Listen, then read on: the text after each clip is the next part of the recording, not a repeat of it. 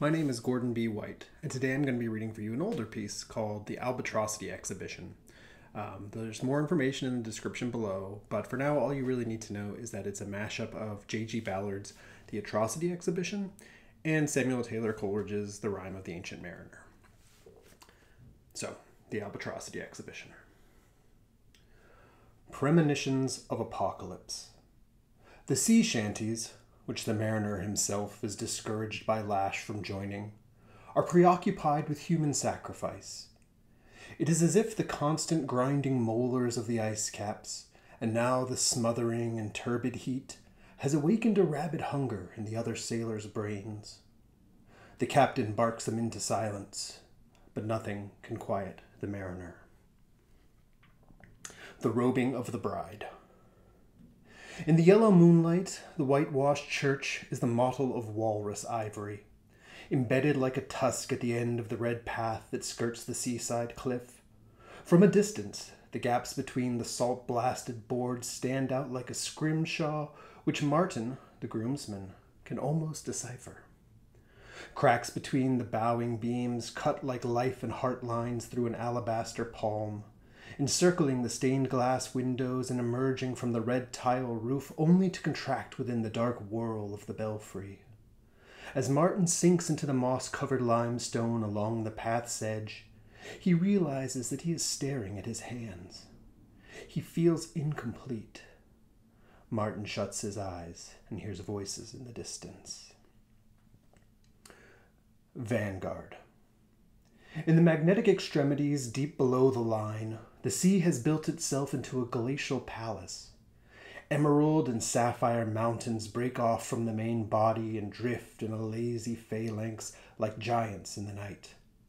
The geological scale of their movement is numbing, and Merrow, the first mate, is oblivious to their submerged and secret designs until the ship is surrounded.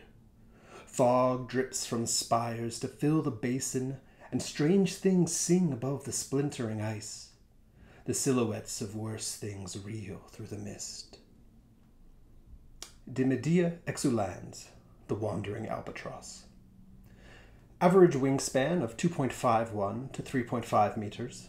Reported up to 5.3 meters, but unverified to date. Body length of 107 centimeters to 135 centimeters. Weight of 5.9 to 12.7 kilograms. The wandering albatross possesses a salt gland above its nasal passage that helps desalinate the bird's bloodstream, necessary due to the amount of seawater it must imbibe. As a result of its adapted biology, the wandering albatross excretes a high saline solution from its nose that some mariners, unfamiliar with avian biology, mistake for tears. For creatures without a similar gland, the effects of consuming salt water are toxic. The Emperor. A rice paper portrait of Kublai Khan acquired in an eastern port in exchange for a daguerreotype of the Queen of England. This painting of the founder of the Yuan dynasty is executed competently in the Shui Mo Hua style of inkwash painting. Simple and bold black lines trace the man's face and mustache. Variations in thickness lend it the illusion of depth. In the dolorous fog, Merrow and the painting's owner hold a lamp like a magic lantern to cast the backlit brushwork into the mist. There was another picture of mountains and rivers with lots more lines, the shipmate says. But I see those everywhere. I never see a Chinaman. By morning, the shipmate is gone, but the fog is not. Merrow takes the portrait and a golden thumb ring from the mate's footlocker. As the crow flies. Following the line of the albatross's wings, the navigator extricates the ship from its crystal prison. The ice balls behind them, gnashing the bone-white haze, but fresh wind carries the ship northward. Gentle breezes press on, but even subtropical sun will not burn through the engulfing fog. Like a conqueror's cast, the albatross perches on the spar and will not move. After 9 days, Merrow begins to contemplate the intersections of motion and stillness. Malediction. Splayed across the aft deck, The albatross's wings and neck and legs are broken spokes.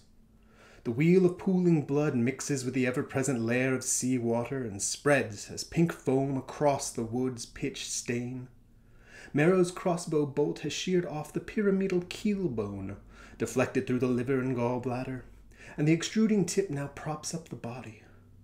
Clouds of thunderhead and mist-white plumage float above the raw, sloshing horizon.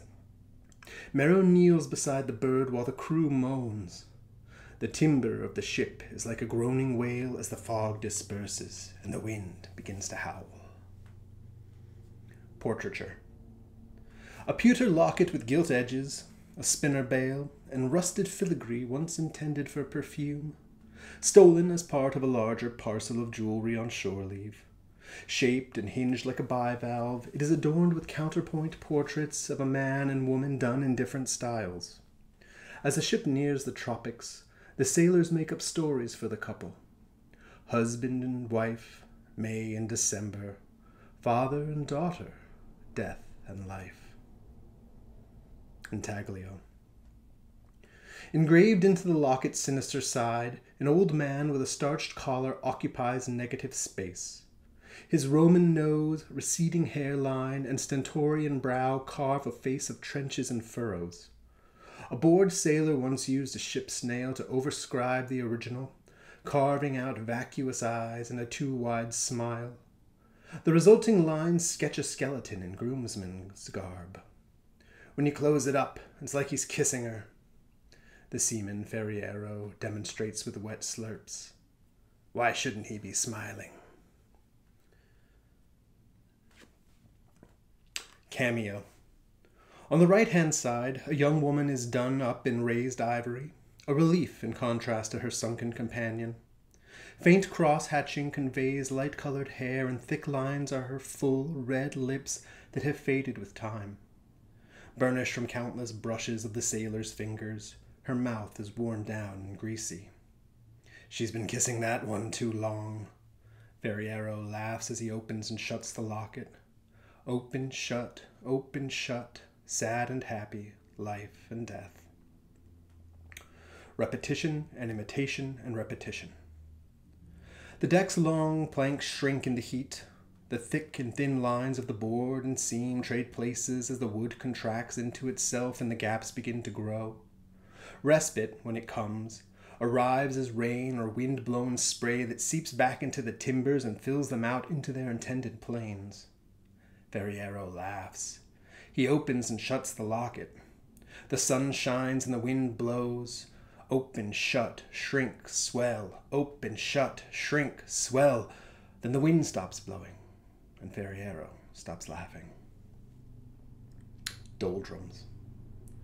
Where once the day was filled with birds, now nothing moves through the dead air. The warm and rotting skin of the sky drapes across the ship. Methane and sulfur odors of decomposition rise from the water. 199 men fall ill, vomiting and evacuating into slop buckets and across the railings in extremis. Only Merrow is not afflicted. Ghost. Side effects of dehydration may range from mild irritability to severe hallucinations. Adverse effects are seen after as little as 1 to 2% reduction in water weight through fluid loss. Mental side effects occur when the body, which does not store water, absorbs moisture from the brain in an attempt to maintain functioning. As the brain tissue shrinks and electrolytes are lost, documented cases of hallucinations may occur in as little as 3 days, even in climate-controlled conditions. Imitation and repetition and imitation. By day, the sky and sea meld into a featureless cobalt plain. By night, witchfire burns in the water to mirror the catatonic stars and recreate an endless, empty cosmos. Without the constant whisper of the waves, a proxy murmuring develops below the brittle deck. Primitive beliefs and sympathetic magic re-emerge, and whispers of blood sacrifice float to the surface. The birdless sky demands a bird. Unaffected Merrow demands affliction. Only by realigning the weights and measures can the balance be set right and the world once again begin to turn. man and bird and sky and wind and water. Calibrations of ballast. The reek of regurgitation and feces smothers Merrow as the other sailors bear him to the mast. Merrow screams to be released, but the weight of the numbers keeps him in the sailors' shriveled hands. The captain reels across the deck, addled by exposure and myriad deficiencies, giggling as the crowd bends Merrow's arms around the pole in hyper-extended crucifixion. Ferriero brings forth a length of barely cured sinew line and the mouldering corpse of the albatross. Homology of forms. All living creatures share a common ancestry, the points of past divergence suggesting greater or lesser degrees of anatomical commonality. For instance, the human hand is comprised of the wrist bone, carpal, hand bones, metacarpals, and fingers, phalanges, proximal to distal. Compare the gracile, flexible human carpals to those of ungulates, such as sheep. Sheep's knuckle bones are far sturdier, their thickness and defined ridges of articulation making them prized for use as dice, particularly in divination. Further, beginning with the thumb, the human phalanges, singular phalanx, may be numbered 1 through 5. Birds' wings also contain phalanges 2 through 5, albeit in elongated configurations.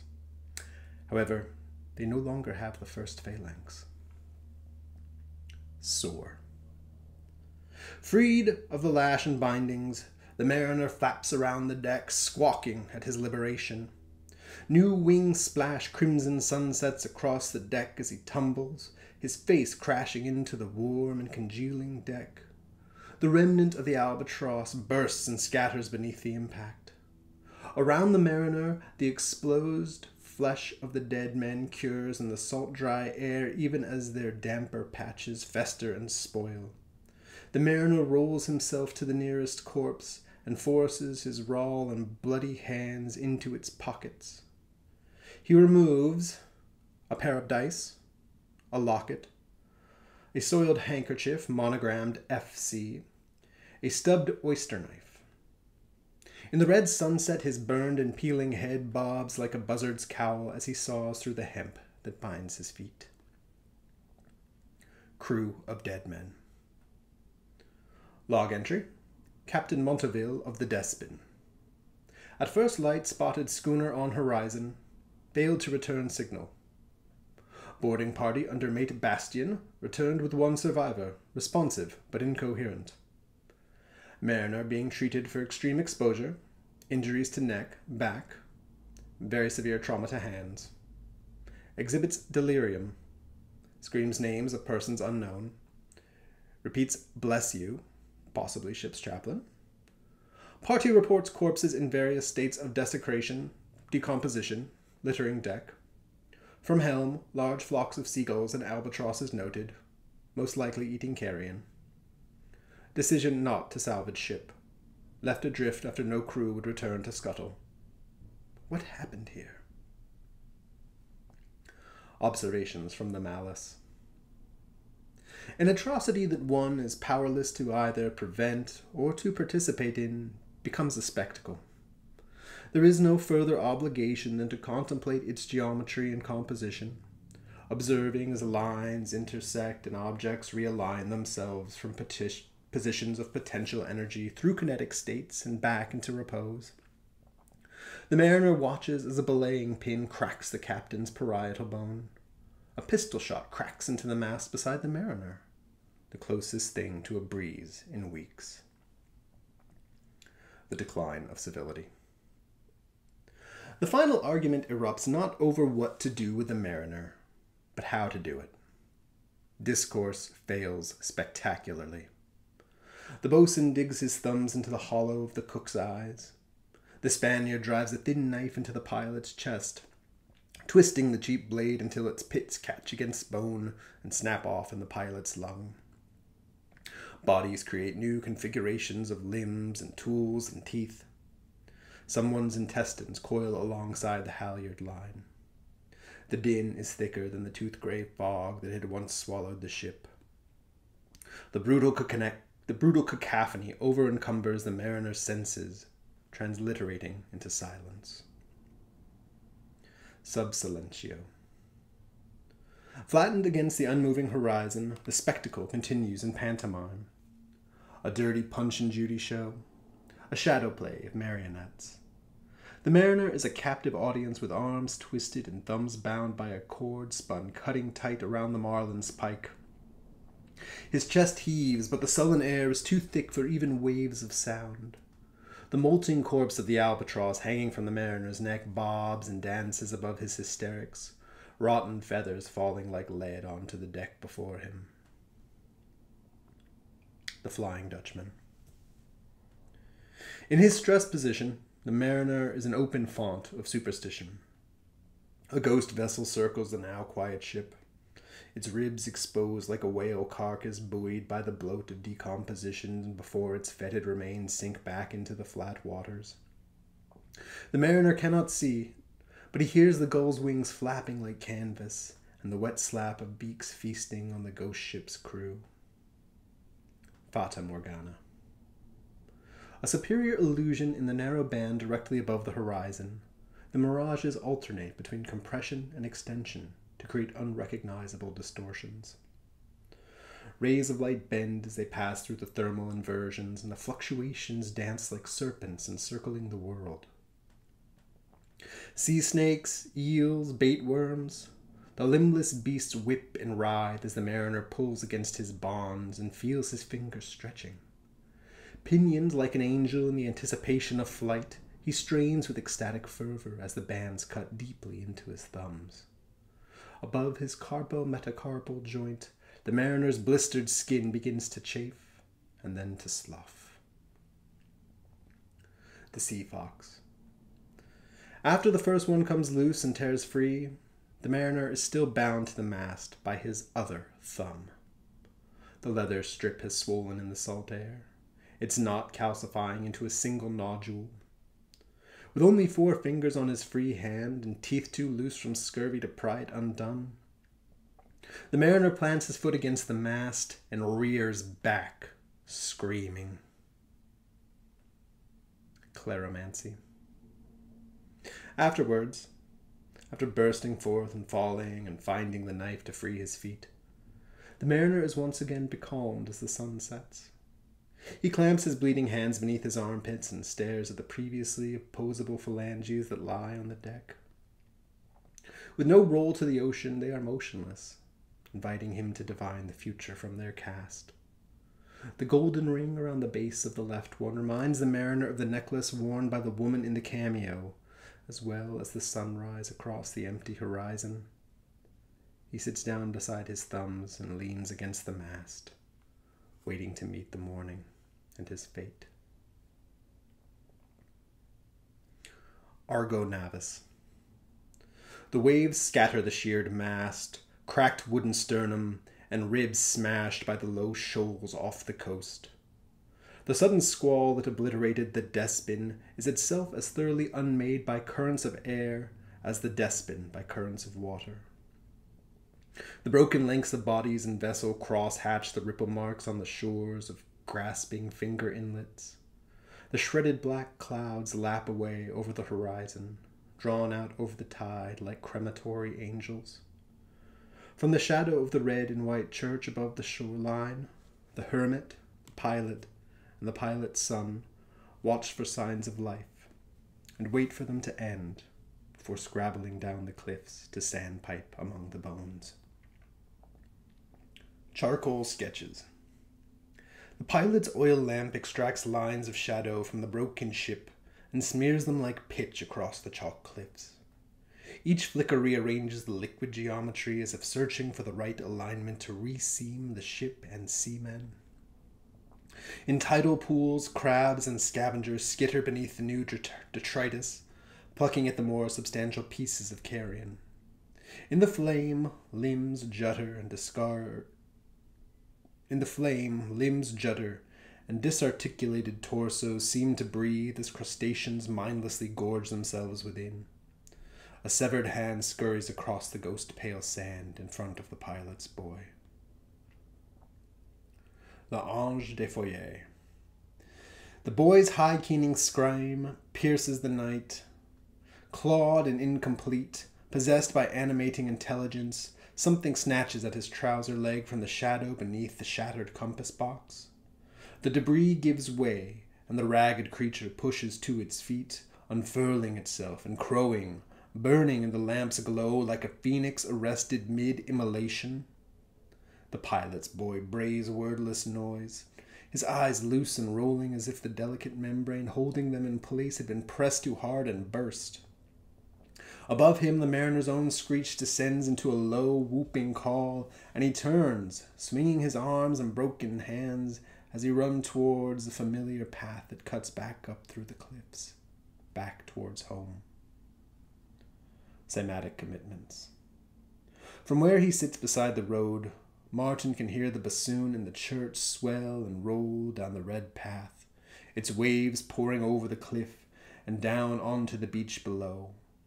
Through the bass, human voices rise and burst from the depths like ballasts loosed from the hold. Joy and terror occupy the same modes and wavelengths at this distance, and Martin can only make out the pitch and roll of excitement. The ceremony is complete. Martin sits and waits to meet the source of the sound. Trinkets. A figure on the cliff face, a bird on the horizon, a sail beneath the lighthouse, a ship beyond the line, a sketch, a shadow, an embossment, a decorative incision in the gilding at the edge of the world. Terrible bounty. A wide and empty glassy sky, the color and consistency of still water. The end. Charcoal sketches. The pilot's oil lamp extracts lines of shadow from the broken ship and smears them like pitch across the chalk cliffs. Each flicker rearranges the liquid geometry as if searching for the right alignment to reseam the ship and seamen. In tidal pools, crabs and scavengers skitter beneath the new detritus, plucking at the more substantial pieces of carrion. In the flame, limbs jutter and disarticulated torsos seem to breathe as crustaceans mindlessly gorge themselves within. A severed hand scurries across the ghost-pale sand in front of the pilot's boy. The Ange des Foyers. The boy's high-keening scream pierces the night. Clawed and incomplete, possessed by animating intelligence, something snatches at his trouser leg from the shadow beneath the shattered compass box. The debris gives way, and the ragged creature pushes to its feet, unfurling itself and crowing, burning in the lamp's glow like a phoenix arrested mid-immolation. The pilot's boy brays wordless noise, his eyes loose and rolling as if the delicate membrane holding them in place had been pressed too hard and burst.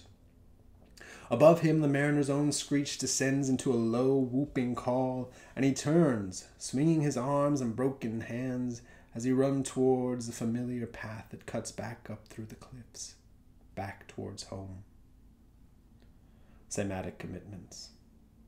From where he sits beside the road, Martin can hear the bassoon in the church swell and roll down the red path, its waves pouring over the cliff and down onto the beach below.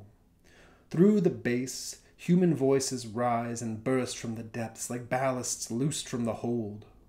Joy and terror occupy the same modes and wavelengths at this distance, and Martin can only make out the pitch and roll of excitement. The ceremony is complete. Martin sits and waits to meet the source of the sound. Trinkets. A figure on the cliff face, a bird on the horizon, a sail beneath the lighthouse, a ship beyond the line, a sketch, a shadow, an embossment, a decorative incision in the gilding at the edge of the world. Terrible bounty. A wide and empty glassy sky, the color and consistency of still water.